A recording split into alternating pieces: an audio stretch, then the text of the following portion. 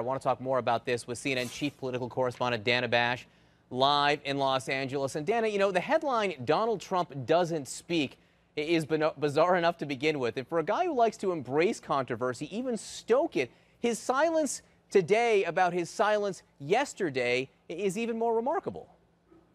It's deafening. I have to say, even just as you were coming to me, I was just looking at my phone to check his Twitter feed, sure that at some point he was going to be the typical Donald Trump and take to Twitter and tweet out something sort of in your face, or at least something, anything. The fact that he hasn't done that on Twitter, the fact that he hasn't said anything through his spokesman, as Sarah was talking about, the last that they said officially was last night when I spoke to his campaign manager, who said that he didn't really hear the question and that his response was just the idea of looking into whether there are terror training camps in this country. It is highly unusual. He is not somebody who is shy when it comes to controversy, and he's fought back on everything along the way over the past several months. So this is perhaps, let's give him the benefit of the doubt. Maybe he actually does have a big business deal and he's in a boardroom somewhere trying to work it out. We'll see. They say we're going to find out what it is next week. Well, he's made many, many billions, as we well know. Dana, politicians are always confronted with, do they need to confront or apologize for things said or not said on the stump near them when they're at events. But with Donald Trump, it's not like this is happening in a vacuum. This issue, tangentially, is one that he was very much involved with, the birther movement back in 2011 and 2012. He has connections to these ideas.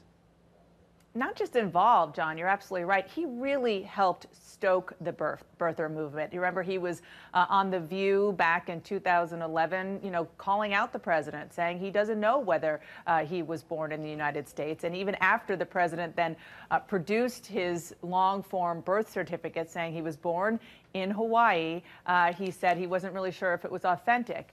The fact is, though, that was 2011. And this year, he hasn't been talking about it much at all. In fact, I just went and looked it up. He told Anderson Cooper just this summer that he's off that subject. He wants to talk about jobs and other things. But Sarah alluded to this earlier. It's a fine line because he is definitely trying to appeal to the sector of the Republican base that wants to hear this kind of thing from him. But at the same time, he understands that, kind of that ship has sailed and he needs to look more presidential. So perhaps that's one reason why he's being very un-Trump-like and being quiet to sort of see how this thing goes. You don't really have an issue often where Trump is stumped, and this seems to be one of them.